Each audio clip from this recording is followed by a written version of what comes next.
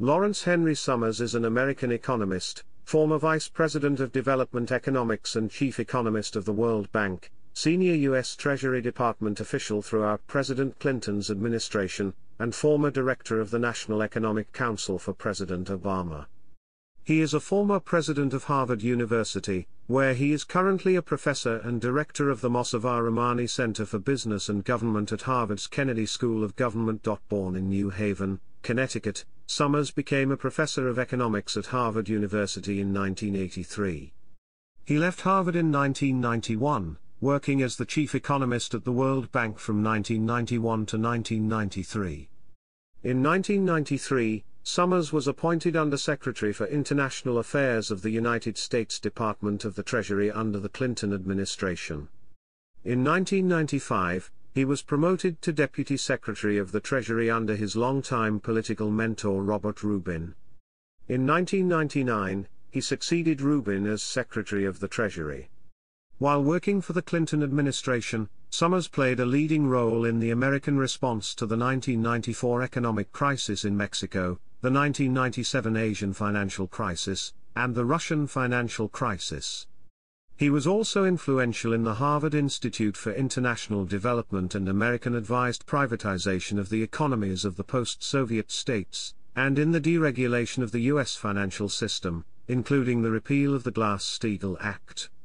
Following the end of Clinton's term, Summers served as the 27th president of Harvard University from 2001 to 2006.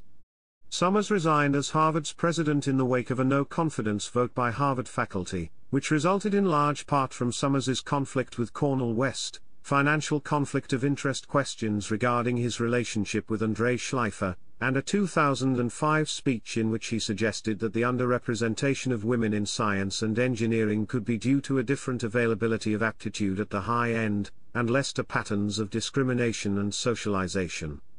After his departure from Harvard, Summers worked as a managing partner at the hedge fund D. Shaw & Company, and as a freelance speaker at other financial institutions, including Goldman Sachs, J.P. Morgan Chase, Citigroup, Merrill Lynch, and Lehman Brothers. Summers rejoined public service during the Obama administration, serving as the director of the White House United States National Economic Council for President Barack Obama from January 2009 until November 2010, where he emerged as a key economic decision-maker in the Obama administration's response to the Great Recession. After his departure from the NEC in December 2010, Summers worked in the private sector and as a columnist in major newspapers. In mid-2013, his name was widely floated as the potential successor to Ben Bernanke as the chairman of the Federal Reserve, though Obama eventually nominated Federal Reserve Vice Chairwoman Janet Yellen for the position. As of 2017, Summers retains his Harvard University status as former President Emeritus and Charles W. Eliot University professor. He also regularly writes opinion columns for The Washington Post. Chapter 1: Family and Education. Summers was born in New Haven, Connecticut, on November 30, 1954, into a Jewish family, the son of two economists, Robert Summers and Anita Summers, who are both professors at the University of Pennsylvania. He is also the nephew of two Nobel laureates in economics, Paul Samuelson and Kenneth Arrow. He spent most of his childhood in Penn Valley, Pennsylvania, a suburb of Philadelphia, where he attended Herriton High School. At age 16, he entered Massachusetts Institute of Technology, where he originally intended to study physics but soon switched to economics. He was also an active member of the MIT debating team and qualified for participation in the annual National Debate Tournament 3 times. He attended Harvard University as a graduate student. In 1983, at age 28, Summers became one of the youngest tenured professors in Harvard's history. It was also during this time that Summers was diagnosed with Hodgkin's lymphoma. He underwent treatment and has since remained cancer-free. He was a visiting academic at the London School of Economics in 1987. Summers has 3 children with his first wife, Victoria Joanne. In December 2005, Summers married English professor Elisa New, who has 3 daughters from a previous marriage. He lives in Brookline, Massachusetts. Chapter 2, Career. Chapter 2 Section 1, Academic Economist. As a researcher, Summers has made important contributions in many areas of economics, primarily public finance, labor economics, financial economics, and macroeconomics. Summers has also worked in international economics, economic demography, economic history and development economics. He received the John Bates Clark Medal in 1993 from the American Economic Association.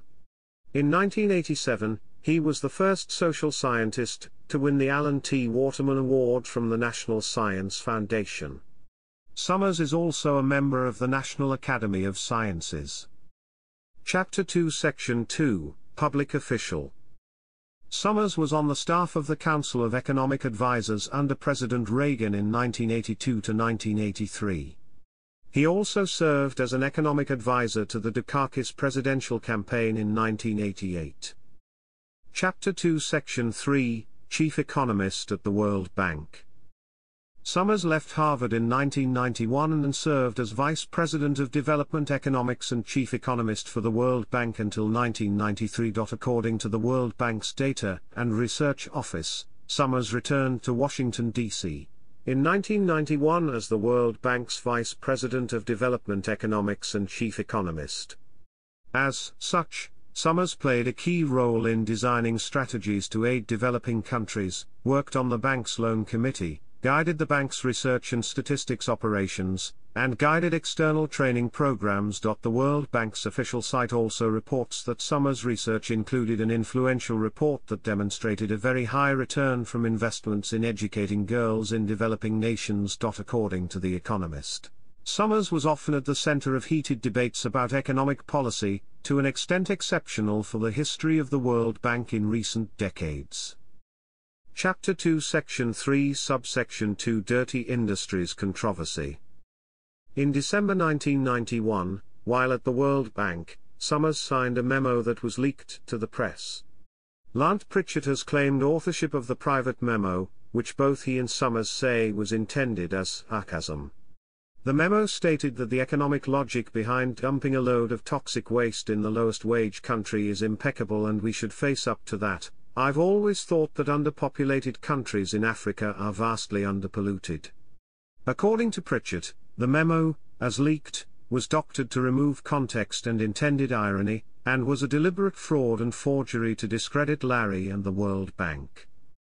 Chapter 2 Section 4, Service in the Clinton Administration. In 1993, Summers was appointed Undersecretary for International Affairs and later in the United States Department of the Treasury under the Clinton administration. In 1995, he was promoted to Deputy Secretary of the Treasury under his longtime political mentor Robert Rubin. In 1999, he succeeded Rubin as Secretary of the Treasury. Much of Summers' tenure at the Treasury Department was focused on international economic issues. He was deeply involved in the Clinton administration's effort to bail out Mexico and Russia when those nations had currency crises. Summers set up a project through which the Harvard Institute for International Development provided advice to the Russian government between 1992 and 1997. Later there was a scandal when it emerged that some of the Harvard Project members had invested in Russia, and were therefore not impartial advisors. Summers encouraged then-Russian leader Boris Yeltsin to use the same 3 Asians of policy he advocated in the Clinton administration: privatization, stabilization, and liberalization. Summers pressured the Korean government to raise its interest rates and balance its budget in the midst of a recession, policies criticized by Paul Krugman and Joseph Stiglitz. According to the book The Chastening, by Paul Bluestein, during this crisis, Summers, along with Paul Wolfowitz, pushed for regime change in Indonesia. Summers was a leading voice within the Clinton administration arguing against American leadership in greenhouse gas reductions and against U.S. participation in the Kyoto Protocol, according to internal documents made public in 2009. As Treasury Secretary, Summers led the Clinton administration's opposition to tax cuts proposed by the Republican Congress in 1999. During the California energy crisis of 2000, then Treasury Secretary Summers teamed with Alan Greenspan and Enron executive Kenneth Lay to lecture California Governor Gray Davis on the causes of the crisis, explaining that the problem was excessive government regulation. Under the advice of Kenneth Lay, Summers urged Davis to relax California's environmental standards in order to reassure the markets. Summers hailed the Gramm-Leach-Bliley Act in 1999, which lifted more than 6 decades of restrictions against banks offering commercial banking, insurance, and investment services. Today Congress voted to update the rules that have governed financial services since the Great Depression and replace them with a system for the 21st century, Summers said. This historic legislation will better enable American companies to compete in the new economy. Many critics, including President Barack Obama, have suggested the 2007 subprime mortgage financial crisis was caused by the partial repeal of the 1933 Glass-Steagall Act. Indeed, as a member of President Clinton's Working Group on Financial Markets, Summers, along with U.S. Securities and Exchange Commission Chairman Arthur Levitt, Fed Chairman Greenspan, and Secretary Rubin, torpedoed an effort to regulate the derivatives that many blame for bringing the financial market down in fall 2008. Chapter 2 Section 4 Subsection 2 Views on Banking Regulation. On May 7, 1998, the Commodity Futures Trading Commission issued a concept release eliciting input from regulators, academics, and practitioners to determine how best to maintain adequate regulatory safeguards without impairing the ability of the OTC derivatives market to grow and the ability of U.S. entities to remain competitive in the global financial marketplace. On July 30, 1998, then Deputy Secretary of the Treasury Summers testified before the U.S. Congress that the parties to these kinds of contract are largely sophisticated financial institutions that would appear to be eminently capable of protecting themselves from fraud and counterparty insolvencies. At the time Summers stated that to date there has been no clear evidence of a need for additional regulation of the institutional OTC derivatives market, and we would submit that proponents of such regulation must bear the burden of demonstrating that need. In 1999 Summers endorsed the Gramm-Leach-Bliley Act, which removed the separation between investment and commercial banks, saying with this bill, the American financial system takes a major step forward towards the 21st century.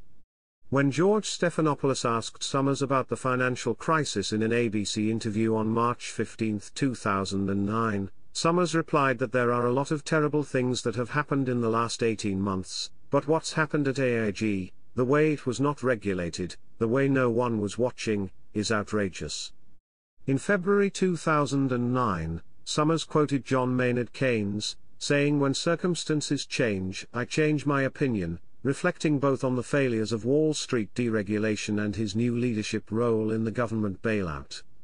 On April 18, 2010, in an interview on ABC's This Week program, Clinton said Summers was wrong in the advice he gave him not to regulate derivatives. Chapter 2 Section 5, President of Harvard.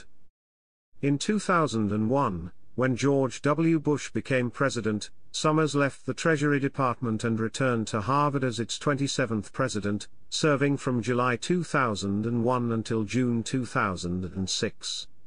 He is considered Harvard's first Jewish president, though his predecessor Neil Rudenstine had Jewish ancestry, and received praise from Harvard's Jewish community for his support. A number of Summers's decisions at Harvard have attracted public controversy, either at the time or since his resignation.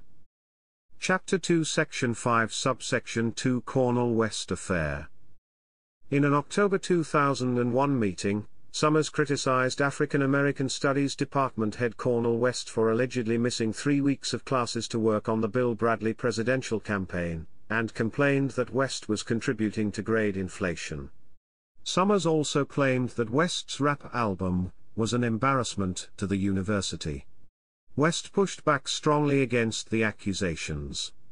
The hip-hop scared him. "It's a stereotypical reaction," he said later. West, who later called Summers both uninformed and an unprincipled power player in describing this encounter in his book Democracy Matters, subsequently returned to Princeton University, where he had taught prior to Harvard University. Chapter 2 Section 5 Subsection 3 Differences between the sexes. In January 2005, at a conference on diversifying the science and engineering workforce, sponsored by the National Bureau of Economic Research, Summers sparked controversy with his discussion of why women may have been underrepresented in tenured positions in science and engineering at top universities and research institutions. Summers had prefaced his talk, saying he was adopting an entirely positive, rather than normative approach, and that his remarks were intended to be an attempt at provocation. Summers then began by identifying 3 hypotheses for the higher proportion of men in high-end science and engineering positions. The high-powered job hypothesis. Different availability of aptitude at the high end. Different socialization and patterns of discrimination in a search. The second hypothesis, the generally greater variability among men in tests of cognitive abilities, leading to proportionally more males than females at both the lower and upper tails of the test score distributions, caused the most controversy. In his discussion of this hypothesis, Summers said that even small differences in the standard deviation will translate into very large differences in the available pool substantially out. Summers referenced research that implied differences between the standard deviations of males and females in the top 5% of 12th graders under various tests. He then went on to argue that, if this research were to be accepted, then whatever the set of attributes that are precisely defined to correlate with being an aeronautical engineer at MIT or being a chemist at Berkeley, are probably different in their standard deviations as well. Summers then concluded his discussion of the 3 hypotheses by saying, "So my best guess, to provoke you, of what's behind all of this is that the largest phenomenon, by far, is the general clash between people's legitimate family desires and employers' current desire for high power and high intensity, that in the special case of science and engineering, there are issues of intrinsic aptitude, and particularly of the variability of aptitude, and that those considerations are reinforced by what are in fact lesser factors involving socialization and continuing discrimination. I would like nothing better than to be proved wrong, because I would like nothing better than for these problems to be addressable simply by everybody understanding what they are, and working very hard to address them." Summers then went on to discuss approaches to remedying the shortage of women in high-end science and engineering positions. This lunchtime talk drew accusations of sexism and careless scholarship, and an intense negative response followed, both nationally and at Harvard. Summers apologized repeatedly.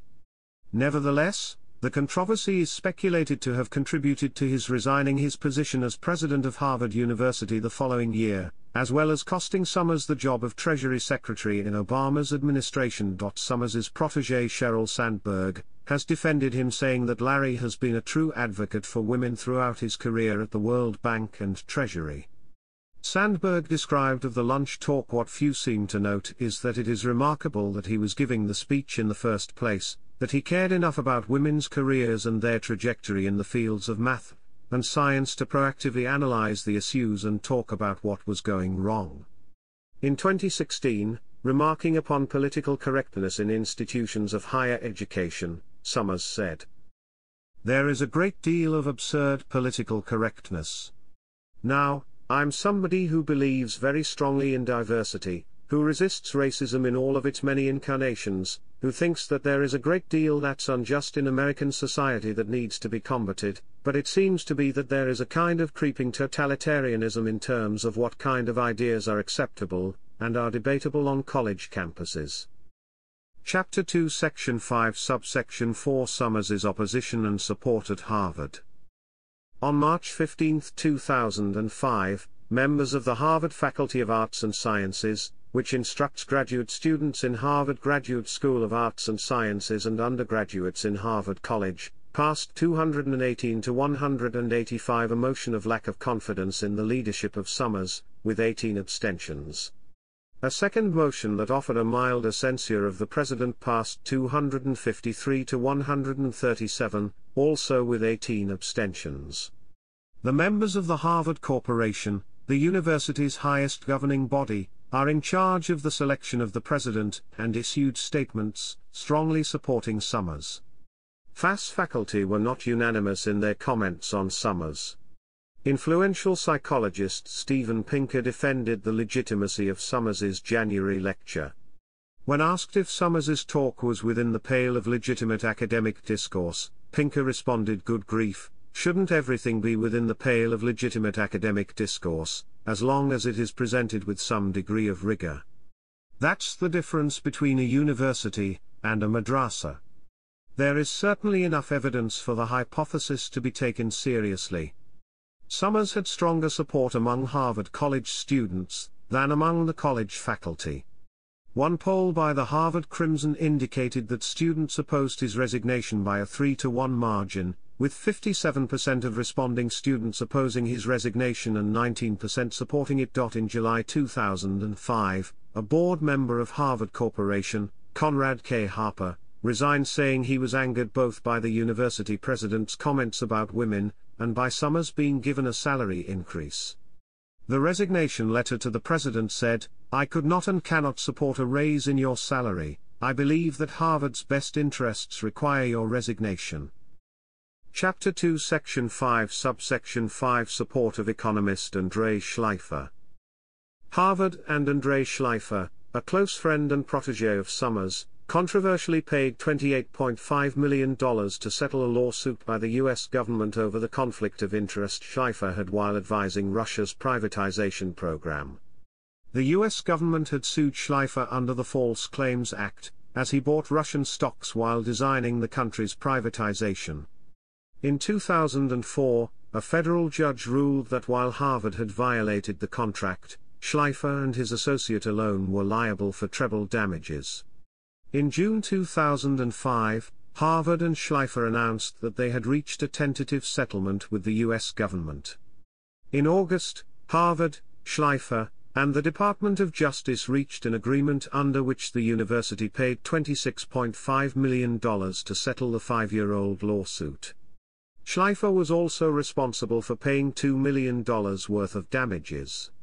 Because Harvard paid almost all of the damages and allowed Schleifer to retain his faculty position, the settlement provoked allegations of favoritism on Summers. His continued support for Schleifer strengthened Summers's unpopularity with other professors, as reported in the Harvard Crimson. "I've been a member of this faculty for over 45 years, and I am no longer easily shocked," is how Frederick H. Abernathy, the Mackay professor of mechanical engineering, began his biting comments about the Schleifer case at Tuesday's fiery faculty meeting. But, Abernathy continued, "I was deeply shocked and disappointed by the actions of this university in the Schleifer affair."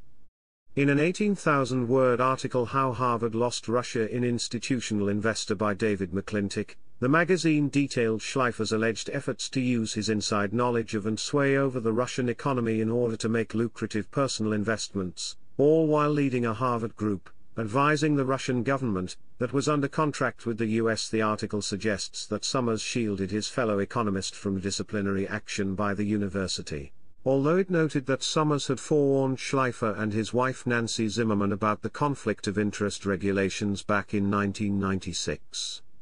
Summers's friendship with Schleifer was well known by the corporation when it selected him to succeed Rudenstine, and Summers recused himself from all proceedings with Schleifer, whose case was actually handled by an independent committee led by former Harvard President Derek Bok. Chapter 2 Section 5 Subsection 6 Donations to Harvard from Jeffrey Epstein. An article in the Harvard Crimson in 2003, during Summers's tenure as president, detailed a reportedly special connection between Summers and sex offender Jeffrey Epstein. Epstein pledged to donate at least $25 million to Harvard during Summers's tenure to endow Harvard's program for evolutionary dynamics, and Epstein was given an office at Harvard for his personal use. Epstein otherwise had no formal connection to Harvard. Summers's ties to Epstein reportedly began a number of years before Summers became Harvard's president and even before he was the Secretary of the Treasury. A charity funded by Epstein also donated to the production of a PBS show hosted by Summers' wife and Harvard professor Elisa New. Chapter 2 Section 5 Subsection 7 Winklevoss Twins and Facebook. In February 2004, the Winklevoss twins requested a meeting with Summers in order to ask him to intervene on their behalf in an ongoing dispute they had with Facebook founder Mark Zuckerberg. The Winklevosses believed that Zuckerberg had stolen their idea for a social networking website and launched Facebook on his own, after they had asked him to be a part of their project, then called Harvard Connection. Summers believed that the matter was outside the university's jurisdiction, and advised the twins to take their complaint to the courts. Chapter 2 Section 5 Subsection 8 Resignation as Harvard President. On February 21, 2006, Summers announced his intention to step down at the end of the school year effective June 30, 2006. Harvard agreed to provide Summers on his resignation with a one-year paid sabbatical leave, subsidized a $1 million outstanding loan from the university for his personal residence, and provided other payments. Former university president, Derek Bock acted as interim president while the university conducted a search for a replacement which ended with the naming of Drew Gilpin Faust on February 11, 2007. Chapter 2 Section 6, Post-Harvard Presidency Career. After a one-year sabbatical, Summers subsequently accepted Harvard University's invitation to serve as the Charles W. Eliot University Professor, one of 20 select university-wide professorships, with offices in the Kennedy School of Government and the Harvard Business School. In 2006 he was also a member of the panel of eminent persons which reviewed the work of the United Nations Conference on Trade and Development. He is a member in the Group of 30.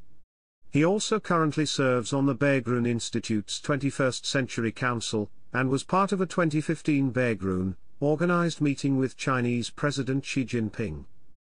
Chapter 2 Section 7, Business Interests.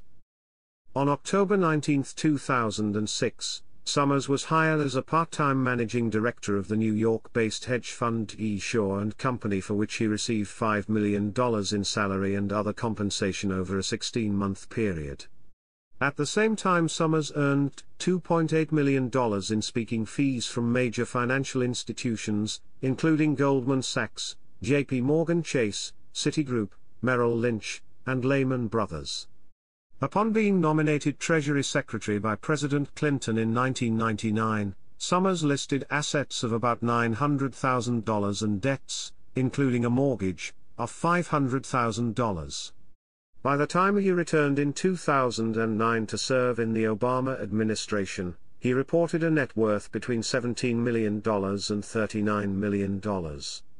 He is a former member of the steering committee of the Bilderberg Group. In 2013, Summers became an early angel investor in India's first car rental company, Zoomcar, which was started by his former Harvard teaching fellow. Chapter 2 Section 8, National Economic Council. Upon the inauguration of Barack Obama as president in January 2009, Summers was appointed to the post of Director of the National Economic Council. In this position, Summers emerged as a key economic decision-maker in the Obama administration, where he attracted both praise and criticism. There had been friction between Summers and former Federal Reserve Chairman Paul Volcker, as Volcker accused Summers of delaying the effort to organize a panel of outside economic advisors, and Summers had cut Volcker out of White House meetings and had not shown interest in collaborating on policy solutions to the economic crisis. On the other hand, Obama himself was reportedly thrilled with the work Summers did in his first few weeks on the job.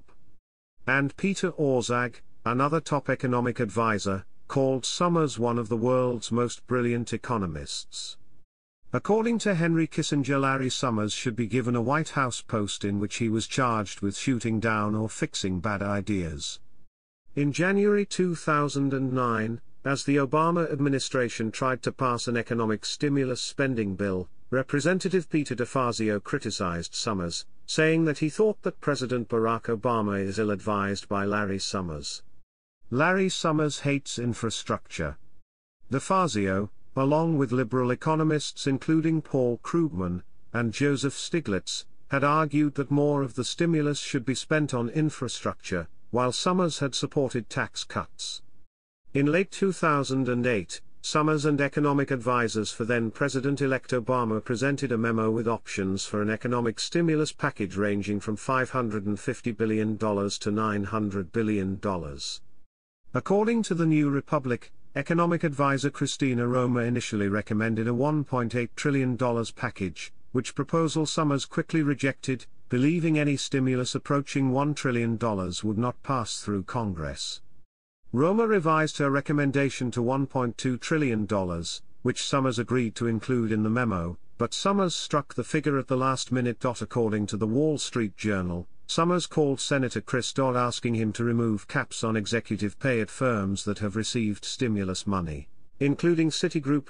On April 3, 2009, Summers came under renewed criticism after it was disclosed that he was paid millions of dollars the previous year by companies which he now had influence over as a public servant. He earned $5 million from the hedge fund D-Shore, and collected $2.7 million in speaking fees from Wall Street companies that received government bailout money. Chapter 2 Section 9, Post-NEC Career. Since leaving the NEC in December 2010, Summers has worked as an advisor to hedge fund D-Shore & Company, Citigroup and the Nasdaq OMX Group, while resuming his role as a tenured Harvard professor. In June 2011, Summers joined the board of directors of Square, a company developing an electronic payment service, and became a special advisor at venture capital firm Andreessen Horowitz. He joined the board of person-to-person lending company Lending Club in December 2012. In July 2015, Summers joined the board of directors of Premise Data, a San Francisco-based data and analytics technology company that sources data from a global network of on-the-ground contributors. In April 2016, he was one of 8 former Treasury Secretaries who called on the United Kingdom to remain a member of the European Union ahead of the June 2016 referendum. Summers referred to the United Kingdom's Brexit vote on June 23, 2016, which concluded in favour of leaving the European Union, as the worst self-inflicted policy wound that a country has done since the Second World War. However, Summers cautioned that the result was a wake-up call for elites everywhere and called for responsible nationalism in response to simmering public sentiment. In June 2016, Summers also wrote, "I believe the risks to the US and global economies of Mr. Trump's election as president are far greater. If he is elected, I would expect a protracted recession to begin within 18 months. The damage would be felt far beyond the United States." Chapter 2 Section 10, 2020 Presidential Election. A coalition of progressive groups called on Joe Biden's 2020 presidential campaign to no longer use Summers as an advisor, after reports surfaced that Summers was advising the campaign on economic policy. Progressive groups like the Sunrise Movement and Justice Democrats petitioned the campaign to disavow Summers, saying, "Summers' legacy is advocating for policies that contributed to the skyrocketing inequality and climate crisis we're living with today." Following the outcry, Summers stated he would not be joining a future Biden administration, in the event that Biden defeated Donald Trump in the 2020 presidential election. Chapter 3, Candidacy for Chairmanship of the Federal Reserve. In 2013, Summers emerged as one of 2 leading candidates, along with Janet Yellen, to succeed Ben Bernanke as head of the Federal Reserve System in 2014. The possibility of his nomination created a great deal of controversy, with some senators of both parties declaring opposition. On September 15, Summers withdrew his name from consideration for the position, writing, "I have reluctantly concluded that any possible confirmation process for me would be acrimonious and would not serve the interest of the Federal Reserve, the administration or, ultimately, the interests of the nation's ongoing economic recovery." Chapter 4, Criticism of the Biden Administration. Summers emerged as an early opponent of the macroeconomic policy employed by President Joe Biden, charging the $1.9 trillion American Rescue Plan Act of 2021 as the least responsible macroeconomic policy we've had in the last 40 years. The macroeconomic framework, Summers holds, risks an economic recession and market destabilization. Chapter 5, In Popular Culture. The 2010 film The Social Network, which deals with the founding of the social networking site Facebook, shows Summers, in his then capacity as president of Harvard, meeting with Cameron and Tyler Winklevoss to discuss their accusations against Mark Zuckerberg. In the 2010 documentary Inside Job, Summers is presented as one of the key figures behind the financial crisis of 2007 to 2008. Charles Ferguson points out The Economist's role in what he characterizes as the deregulation of many domains of the financial sector. In The Simpsons episode My Sports, the character Principal Seymour Skinner looks at a $100 bill and remarks, $100 bill, autographed by Lawrence Summers. Such a carefree signature, before the Great Recession.